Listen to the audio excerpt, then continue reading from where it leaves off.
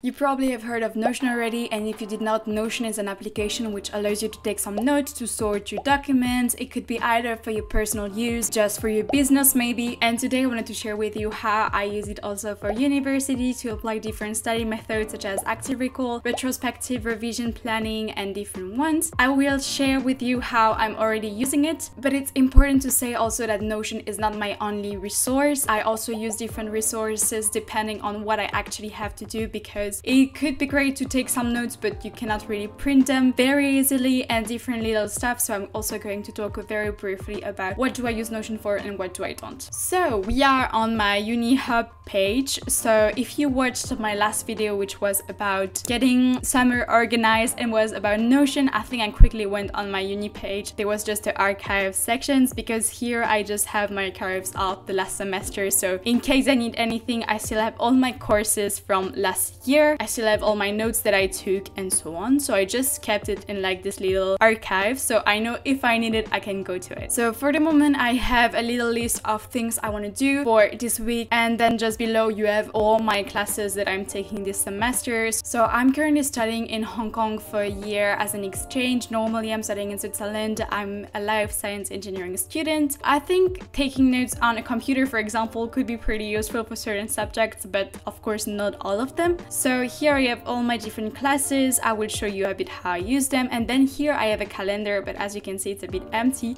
I personally prefer to use the Apple calendar, just the one you have on every Apple devices, because I guess it's pretty easy to synchronize everywhere, to just change time slots, to have different colors, and I think maybe the Notion one is not the most convenient one. I know that I'm not maybe the best yet at Notion, so probably I don't know exactly everything that I can use on it to make the most out of it actually, but I think it's not the best one for just really having an overall view, but it's pretty good just to keep little signs on the assignment or things you have to do. So I'm not gonna lie, there are some classes where I absolutely do not have anything. For example, signal and system, electronic circuits, I don't think I have a lot of things. I just have, well, the midterm date and the syllabus, because that's just the thing I wanted to keep there. But I don't think it's actually the one I'm using for this kind of classes, because for example, signal and systems, I have a lot of homework to give, so you have to do the homework and then it's graded. It will be based on sketch some signals,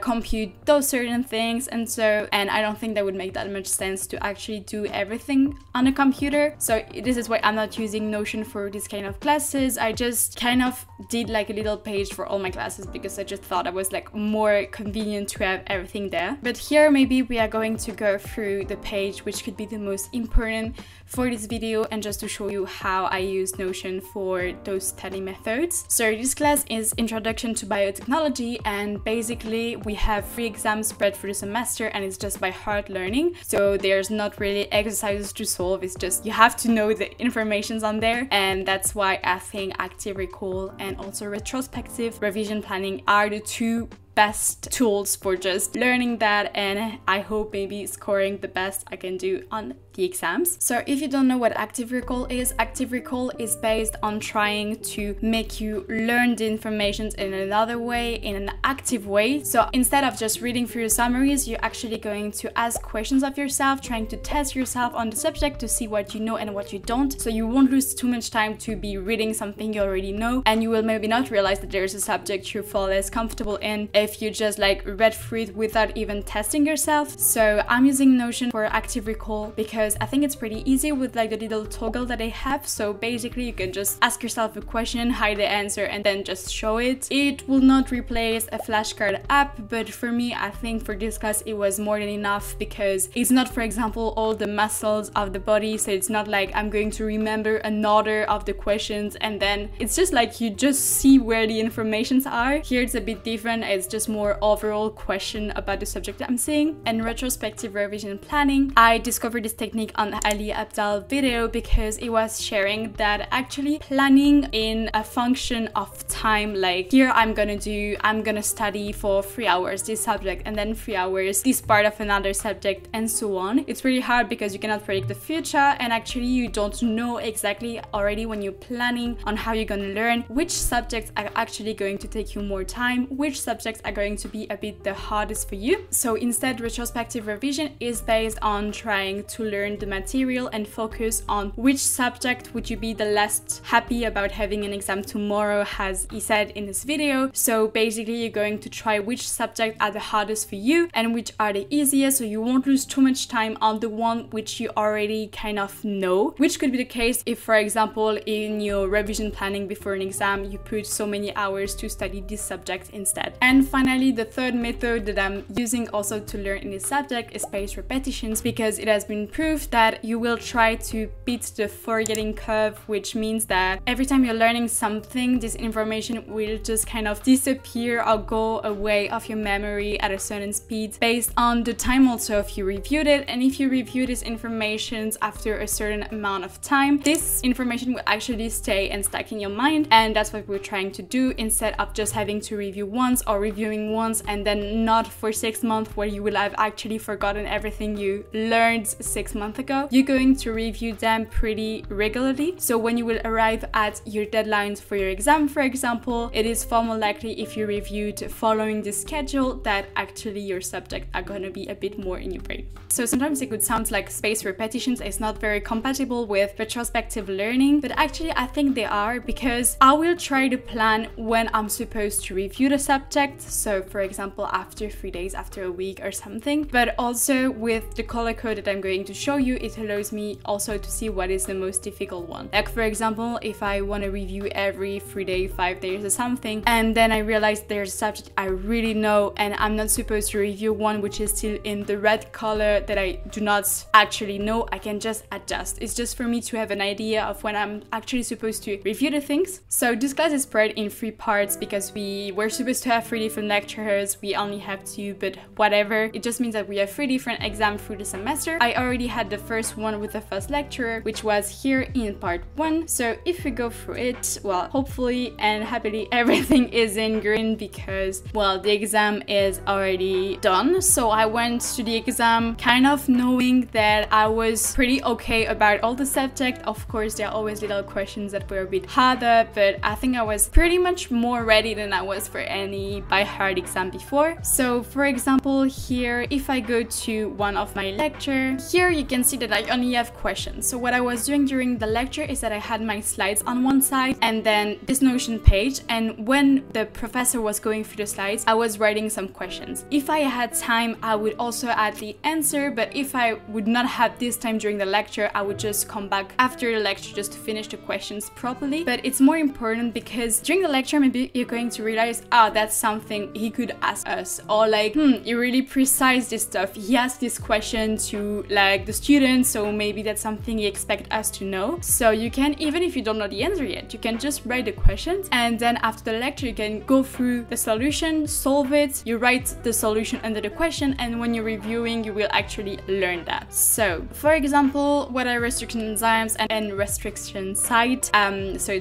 they are molecular scissors, but basically I was always trying to answer the question and then I would have the answers. And sometimes you can also have some toggle which have toggle inside, so that allows you, for example, to spread like which are the 2 techniques to clone DNA using blah blah blah. You will have those 2, and then once you answer that you would have another toggle for something else. So I think this kind of hierarchy in the questions were actually pretty useful, and basically I have that for every single part of all of my lectures. So I have kind of a bunch of questions. Maybe I did not sort enough, but I prefer to really be sure that I actually knew every information, and because I'm not very good at sorting what is really important and from what is not, I just had the feeling that everything can be asked, everything could be pretty important, so just in case I just keep everything. And for example, here you have keep the 6 DNA vectors in the applications, and here you would have a table because you can very easily just insert table, picture, whatever you need. And so once I would be reviewing the question, I would go to my little state, so it's like my state of learning that I have here in Notion, so retrospective learning, and then I would decide how I consider that I know the subject. So I had a few, so reviewed once just means that I just went through the question once, then I had all those sections like mid, okay, mid, bad, and then read once again. It was just for me to remind myself that I would be less stressed if I just read everything once, even if I already know the question and the answers. And then, for example, when you're reviewing, you can realize, okay, this thing is in red when the others are in green, I should definitely take time to learn part 3 instead of part 1 that I already know. So for the tag, I just have like assessment because, well, I have 3 different assessments, so I have different tags. Questions, it was just for me to know if I completed all questions because, as I said, sometimes you just don't have time during the lecture, so I would just like write down the questions and then just go back through it. And actually there was also a way of reviewing, so that was pretty great. And here I have a few dates, so that's not all the days that I reviewed, but actually like this exam was pretty at the beginning of the semester. We had, I don't know, maybe like here it says 4B, so we had like 5 lectures of 80 slides. So yeah, they were pretty early, so I just put like the dates. There's not always the same like space between them because that just arrived pretty early, but I tried to prepare even a bit more in advance for the part B that I have now. And so if I come back on my page, I have here reviewing plan, and you can see that I have day 0, day 1, 3, 7, blah blah blah.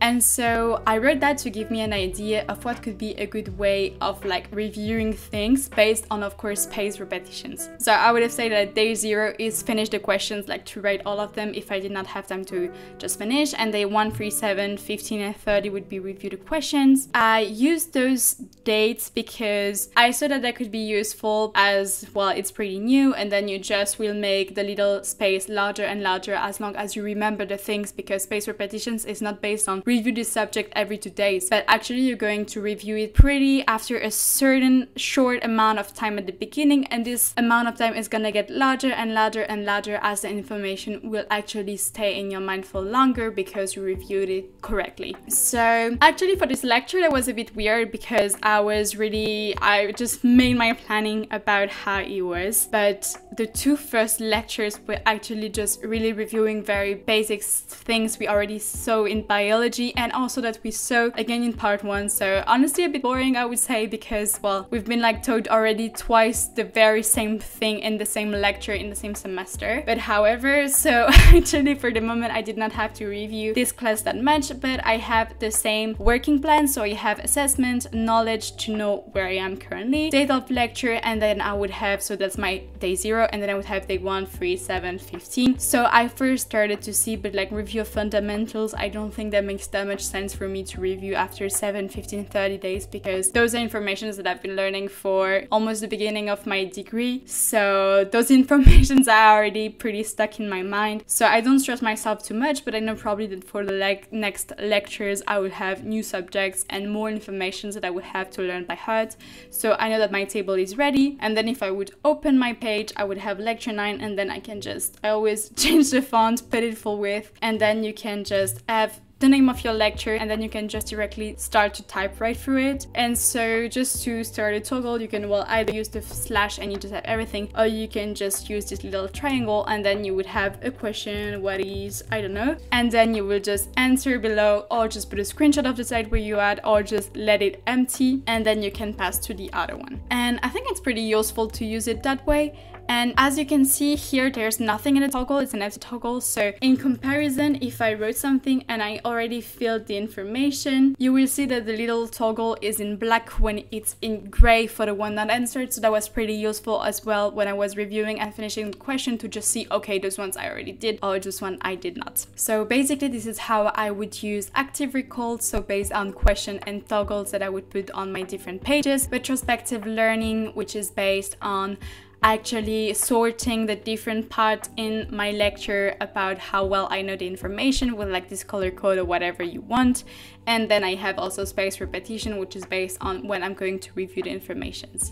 And so finally for this video we are going to modify a bit this page because I think it's lacking a bit of information, important stuff. So we are just going to add little stuff, so when I'm going on my Uni Hub page I actually can already see what I have to do, what are, for example, the subjects that I should review or that I have an important deadlines. I know there is a lot of formulas that you can also use in Notion. To be totally honest, I'm absolutely not a master of it. I should really definitely take time to learn how to properly use Notion with with all their function things you can use. I can also show you how easy it is to just add little stuff. Also based on retrospective learning, I know that there are some subjects that are going to be far easier, so it also allows me to have kind of overview when I'm going on this page about what I should probably pay attention to. So I just add this little retrospective learning, and here I'm going to try to add either a little table or something just for me to sort that there are some subjects which I should definitely spend more time than others. So here I'm creating a new data source, so overall material retrospective learning, and then I'm just going to add a new database. So I'm going to link probably the pages, I guess, just to see which one are the most difficult, like which one I should focus on. I can also directly link the page that I want to, so I just put the little plans below because actually they're not really useful anyways. And so for example here I can very easily link all my different pages, so I would have this one as well. And here I'm going to add different sections. So what I want to know actually while using this retrospective learning thing is which one are the hardest ones. So I'm going to use status, and stages all use you to just have those different sections. So I'm going to write as difficulty. So if you change this one, you can put, for example, difficult. If you have really like basic sections, then you can make it a bit like more detailed if you prefer. Medium, and that allows you just to sort all the material. So for example, if I go back to that, so I linked my classes already. I think this one is probably medium or difficult. There's pretty much a lot of work to do, and I think that would definitely be the class I would be less happy if I had an exam tomorrow, so I'm gonna put difficult for the moment. Here this one is okay for the moment. Well, with the classes I have for the moment, it's pretty easy, and then you can sort them like this. So you have tags section, and then you can just add some tags just to review today, or if you want to add, for example, assignments, assignment due, and I just wanted to add some little notes. So what to review, so in case I have anything that I think it should be nice to review it, I can write it down. Different characteristics of signals, like I know that I'm actually mixing a bit some information, so I should actually review that. I know that I have this assignment which is due with this tag. Basically you can just, when you open your Uni Hub, you will have, for example, this like little recall, oh okay, signal and system, I don't have maybe something to do, but it's in red, so maybe I should take time to review. And once you were doing something else that you did not really have time to review, but you had time to like take some notes, you just wrote, for example, characteristic signals, because that's not the thing you were the most comfortable in. And when I'm coming back and taking time to review actually signal and system, I know that I can just review that, and those are the important things. So yes, I think this page was missing a bit that, so I will just add all my other pages.